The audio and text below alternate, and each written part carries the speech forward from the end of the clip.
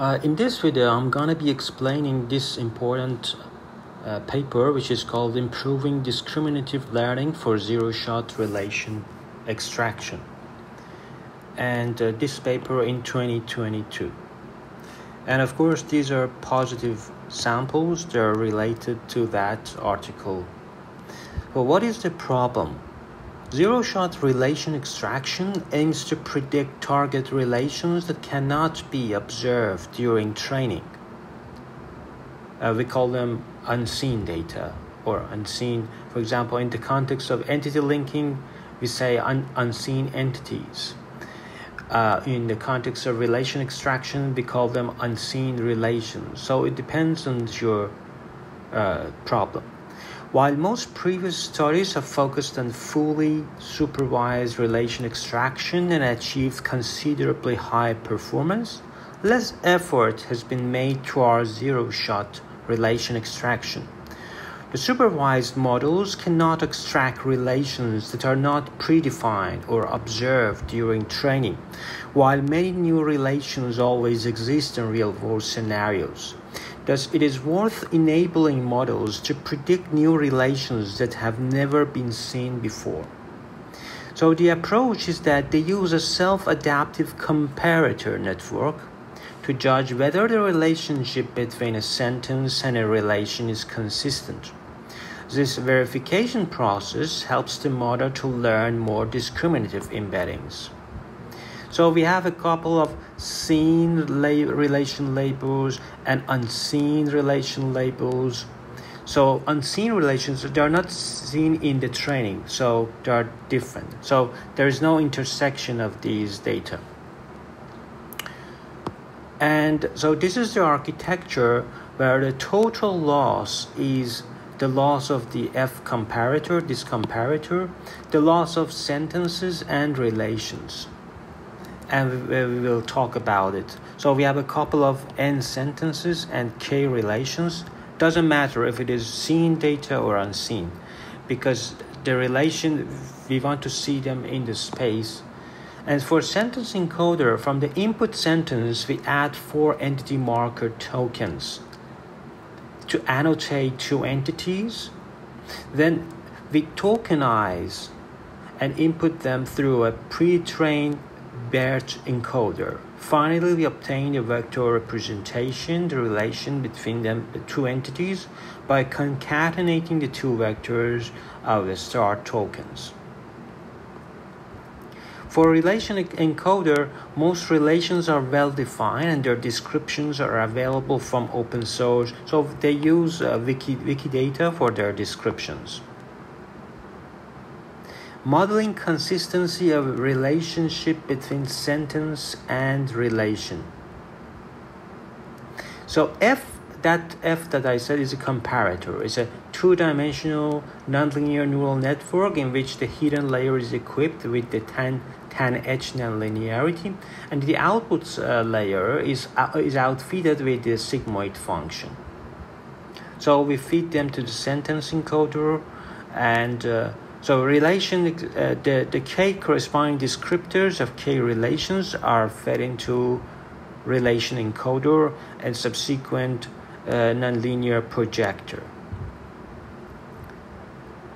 So they introduce the learning constraint and they concatenate pairs from 2 spaces and use that comparator to judge whether the relation between a sentence and relation is consistent.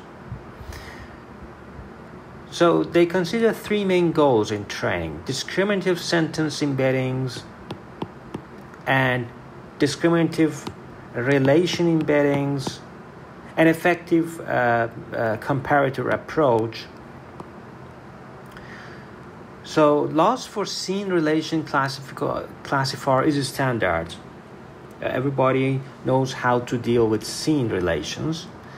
We just use a simple multi-class relation classifier. And you know, the similarity distance between 2 sentences can be used. We can use this formula for the similarity. So clearly this value should be small for any sentence pair of the same relation. We call them positive pair, and large for negative pair. We then apply such distance constraints on all T unordered sentence pairs and formulate the loss like this. So I and J, if this one is 1, if this indicator is 1, it means that Si and Sj is positive. Otherwise, it is 0. So we consider both positive things and the negative things.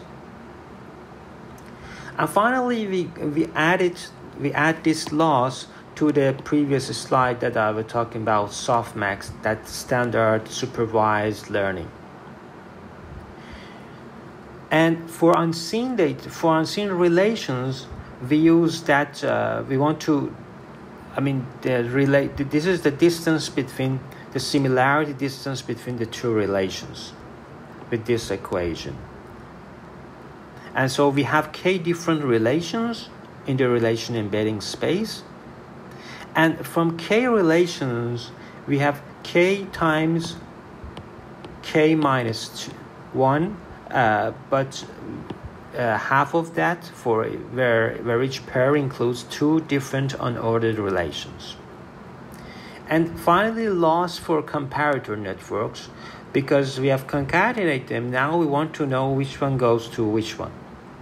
So we also add this comparator loss as well. So the total loss becomes a linear combination of the. So it's a multi-objective, but we do scalarization in this multi-objective optimization, but just a linear combination of these losses. So the relation loss could be a factor, sentence loss, and finally this. The most important thing is this comparator, because we want to know the task. We want to handle the task, which is assigning which one goes to which one, which relation goes to which sentence. And this is the total loss. So at the test time, they conduct zero-shot learning prediction by comparing the similarity score of a given sentence with all unseen semantic relation representations. And they classify a sentence S sub I to the unseen relation that has the largest similarity score among relations. And the dataset that they use is Wiki zero-shot learning and few relations.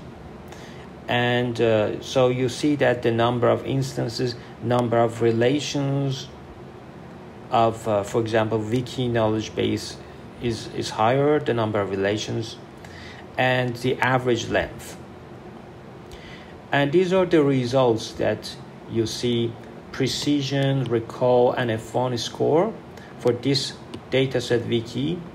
And for another dataset Furel, we have precision, recall, and F1 score. You see that the state of the art is 86%. But for 10 mentioned, for m equal to 10, number of randomly selected relations as unseen one, you can see that it should go naturally. It's very logic that if we increase those unseen labels, then our task becomes difficult. That's why you see a trend that is decreasing from this one to this one, decreasing another 10%.